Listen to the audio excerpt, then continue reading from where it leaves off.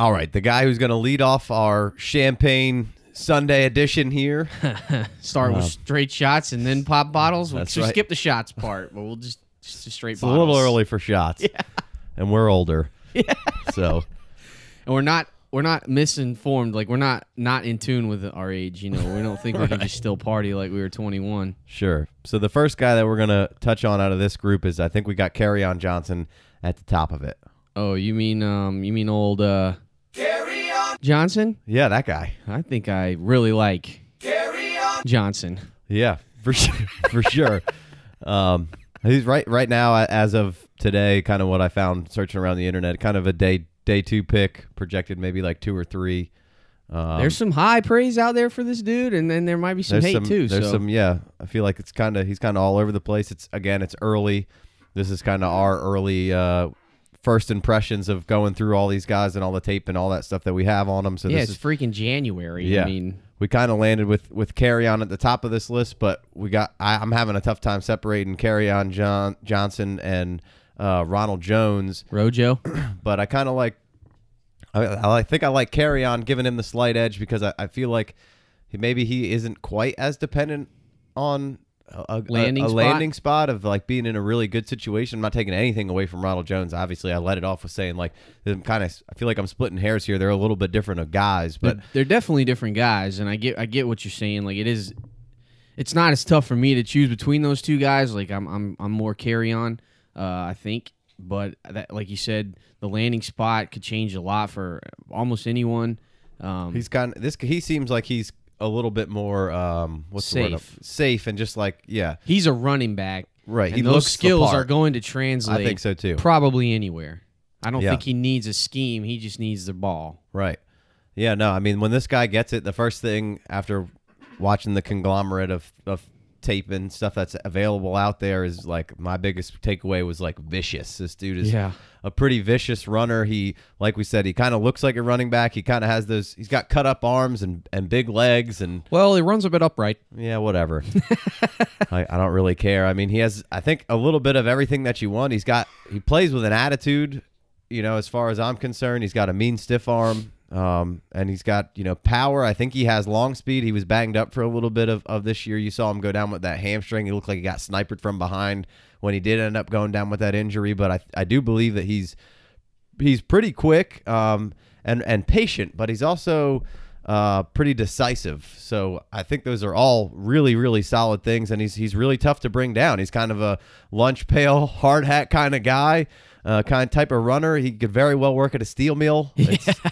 He is tough to bring down. There's a load of broken tackles that are evident, easily to find on any of the tape you're watching. The contact doesn't bother him whatsoever. He's got almost everything you want. You mentioned the injuries. He did suffer that hamstring injury in week 1 versus Georgia Southern. He misses the next 2 weeks. One of those was against Clemson, thank goodness. I was actually at that game. Crazy. Clemson pulled that out at the end. Didn't know Auburn was going to finish the year that strong and be that good. Well, this is a good offensive line, and they were pretty poor to start the year there. Gave up a ton of sacks in that game, and then a decent amount of sacks at the end of the year. But the rest of the year, this was a really solid group. Yeah, they were a veteran group. It was a good power blocking scheme with shifts and pulls, and motions that all jive well with what Kerryon was bringing to the table. And they did have a lot. They had, I think, 3 returning starters and a bunch of competition they brought in. On that offensive line. I think it was rated like the second best college football line and by PFF. Yeah, I mean, that's what I found. They put a ridiculous middle of the season together there, and Kerryon looked great, and even gutted out a bunch of games of not being 100% healthy. Yeah, you could see that the long speed wasn't quite back, and the explosiveness was, but still played right. Well, especially that first game back versus Missouri, he was coming off that hamstring injury, and he didn't look quite as explosive. He didn't bust off any big runs, but he did score 5 touchdowns. So, yeah, something to be said for that. And then he had an injured shoulder. He injured his shoulder in the third quarter versus the Alabama game. Came back into that game, gutted it out, and then actually did re-injure it in the fourth quarter of that game and was out for good. But I mean, that Alabama game basically... Right. Obviously kind of like your gold standard of evaluation when you're Right. looking at guys playing against. You want Might to see as that well Alabama go check it tape. out. If it's there, you definitely want to check it out. Not saying it's the end-all, be-all, because... No, by not any means, but I mean, I think he probably looked as good as any running back that I've seen look against them. Which absolutely. I haven't seen every Alabama game, but I've seen enough. Yeah. I've seen a lot of them. And he definitely... And to not be 100% was very impressive to me in that game. Absolutely. He's got a knack for short yardage situations. I guess let's go back to that Alabama game. It showed you everything that you wanted to see. There isn't a lot of tape on him. There's not a lot of individual games. Yeah. I went back. I watched like a couple 16 games and then 17. There's only like 3 or 4. And a couple of them are just like Auburn games versus the other team, so you get some of the defense and other stuff spread in there. They got that nice 15-minute cut up that you can watch of kind of the whole season. Yeah. But well, I mean, this isn't like the NFL where we can buy a package where we can go back and watch like every snap from like the last 3 years. This is we're subjected to what people are putting out there and what we can see. And like I don't have time to watch nearly all of these games. Like I could take Sunday, but I can't take Saturday and just completely. It'd be silly for me to come on here and be like I watched all the tape I could find on YouTube of him and in a couple days and even rewatch some of it and pretend to know everything I could about these guys. Their scouts have been watching these dudes for years and have all the tape and still can't figure it out in the end. But based off our track record that we put on tape last year, I think I feel good going into this offseason about our process and about. I mean, we do find everything you can find, and we'll find more stuff as the season goes on. We have 4 guys on the docket to talk about today, and even throughout the last week of looking into them all, there's been more games pop up, and so there'll be more stuff come up and change. And like we said, we haven't. Well, you really can't know anything though until you see the combine, right?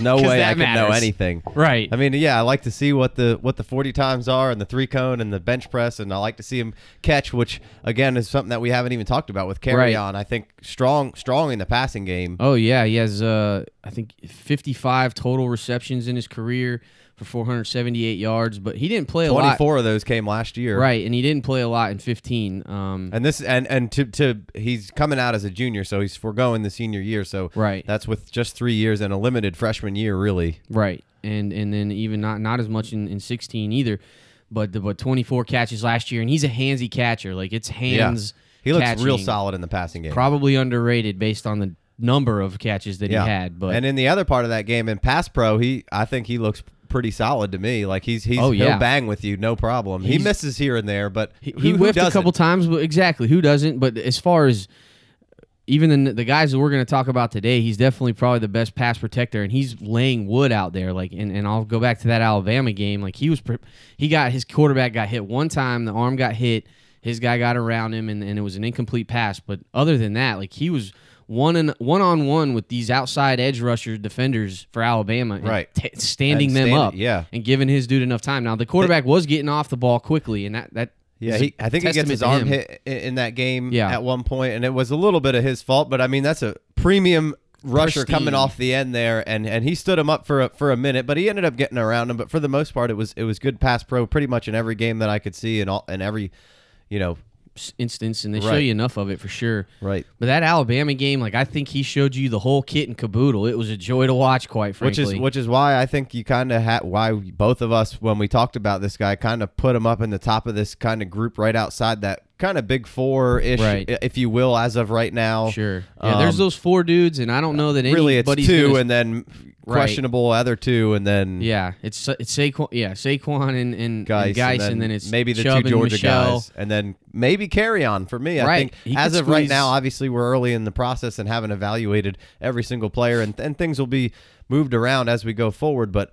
the fact of just all the facets of the game that this guy has, I think he could be a really special player. Yeah, I mean, he strings moves together. He sheds tacklers.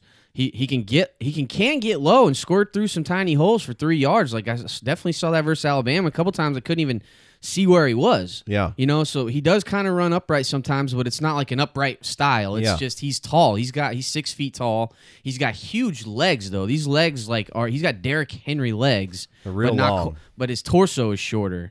Like so, none of that's a knock for me. Those legs look awesome, and it's crazy that they're so long. Like there was literally this one run. in that Alabama game. He's getting the ball out of the shotgun per usual in that Auburn offense, and he literally took 2 steps, and in those 2 steps he had pressed the line of scrimmage, made a cut outside, and was like already changed directions. So like in the 2 linebackers, you see him come in when he presses the line because he pressed that line so hard. And he makes one little sidestep, and that's with 2 steps from the shotgun. Right, which is kind of where you get some people compare. There's been some Le'Veon kind of, which I'm not a huge fan of any sort of comps. I just would like to figure out what these guys look like by themselves. He's a souped up Wayne Gallman at best. Right.